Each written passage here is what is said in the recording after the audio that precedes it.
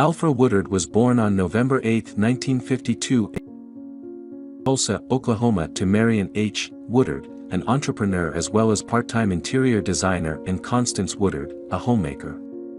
She has two older siblings. She graduated in 1970 from Bishop Kelly High School, a private Catholic school in Tulsa, Oklahoma, where she was a cheerleader. Later, she studied at Boston University, where she earned her bachelor's in fine arts and theater.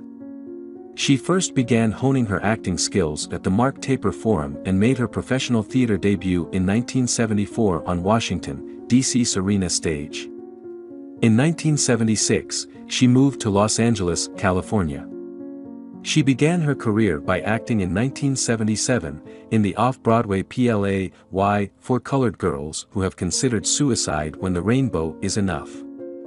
This was her breakthrough role. Who is Alfre Woodard?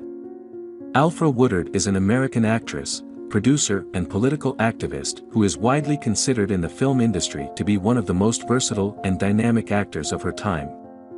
Throughout her career spanning a period of 50 years, Alfre has acted in numerous stage plays, feature films, television films and series, receiving numerous awards and nominations for her performances. Woodard has been nominated for an Academy and Grammy Award once and 18 times for an Emmy Award. She has won 4 Emmys, 1 Golden Globe as well as 3 Screen Actors Guild Awards. Woodard often makes appearances in politically charged dramas because of her ability to induce gravitas into any scene or storyline she performs. Her breakthrough role came in the 1983 drama film, Cross Creek, for which she earned an Academy Award nomination. Along with her stellar film career, Woodard has also had a flourishing television acting career, her most famous TV role to date being Dr. Roxanne Turner in the NBC medical drama series, St. Elsewhere. Woodard is a political activist and advocate for civil rights.